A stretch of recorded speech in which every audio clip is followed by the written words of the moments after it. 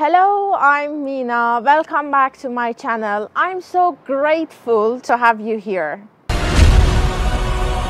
If you're here, it means you're looking for new vocabularies, expressions, and idioms. I have some useful and common vocabularies for you. I can't wait to start, so smash the like button, subscribe to my channel to dive in. Let me tell you something about my last job interview. What's going on? I had butterflies in my stomach before the meeting. To have butterflies in your stomach means to be nervous. Yeah, I was nervous. Trying to be composed, I called my friend right away. Just be a friend, okay? Be supportive. Compose is an adjective and it means to be calm, to have your feelings under control. She told me, keep your chin up, pull yourself together, you can do it.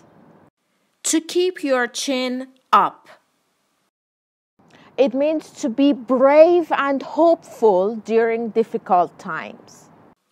To pull yourself together means to recover control of your emotions and regain your self-control. Oh, yeah. Yeah, her words really improved my confidence. Now I felt much better. I didn't want to miss that boat. To miss the boat.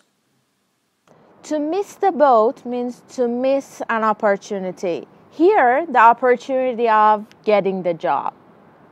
You may ask why? Why was getting that job so important? Simply because I had a long downtime. Hopefully, I had saved some bucks before leaving my previous job. The noun downtime refers to the duration of time between jobs. When you're inactive, you're not working, so you don't earn any money. And the word bucks refers to dollars. Oh, that means. So I got the ball rolling. I stepped into the meeting room and the team greeted me warmly. To get the ball rolling means to roll the ball? No. It means to start. And to greet means to say hello and welcome. I started with introducing myself. It's very nice to meet you. What's your name? My name? Marie. So far, so good. It means everything has gone well until now. Time for interviewers' questions. I got 5 questions about my experience and qualifications in a row. Qualification is a noun and it means a quality or accomplishment that makes a person perfect for a job. 5 questions in a row. It means without stopping, without break, one after the other, like 3 days in a row, Saturday, Sunday, and Monday. 3 days right after each other. Now, my turn to ask questions about the position. It was a normal 9 to 5 job. I also figured out that I had to work on the weekend once in a blue moon. A 9 to 5 job. It means you start work at 9 a.m. and finish at 5 p.m. A full-time and stable job.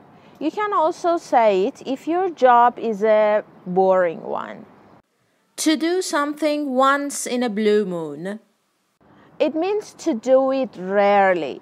I work on the weekend once in a blue moon. I rarely work on the weekend. And finally, we talked about money. I cut to the chase and said how much I expected to receive. To cut to the chase means to be direct and get to the point. And finally, they thanked me and said that they would contact me. It's always part of the game. Well, yeah, actually. It's part of the game means that's how it works. After the meeting, I called my friend telling her everything went well.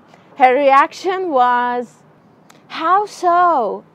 It means to tell me more, to explain more. So I explained everything. She really believes in me, sometimes even more than myself. She said, "They'll definitely contact you. Mark my word." Mark my word. It means listen to me. Remember what I'm saying. I'll be proven later. Yeah, you're right. I love my friend. After about a week, I got a phone call. And guess what? I got the job. Guess what?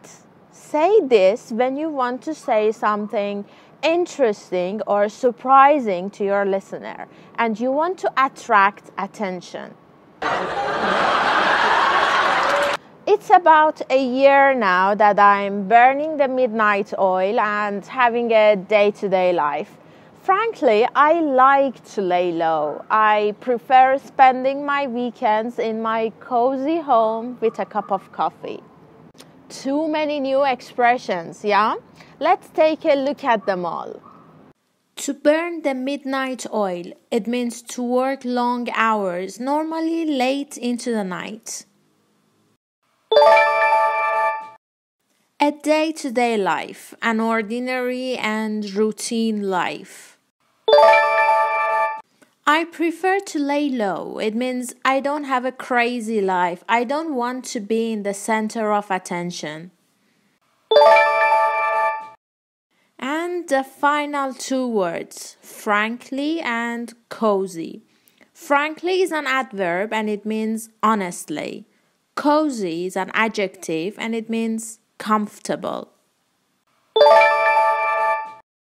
A little bird told me that I'm gonna get a raise, which is quite outlandish at this time of the year. A little bird told me means I heard it from a secret source and I don't want to mention from who. The adjective outlandish means unusual, strange. I'm gonna get a raise. Wow, I'm literally over the moon. I mean, who doesn't like some extra bucks? To be over the moon, it means to be very happy. Honestly, the story was all fictional. I just made it up to teach you some new expressions and idioms. Oh my God! Yeah, I do believe such stories can help you learn new words faster. Make examples with any of the new words you learned in this lesson. Comment them below. Keep practicing English. If you have difficulties learning new vocabularies, I suggest watching this video. I'll be back soon. See you later.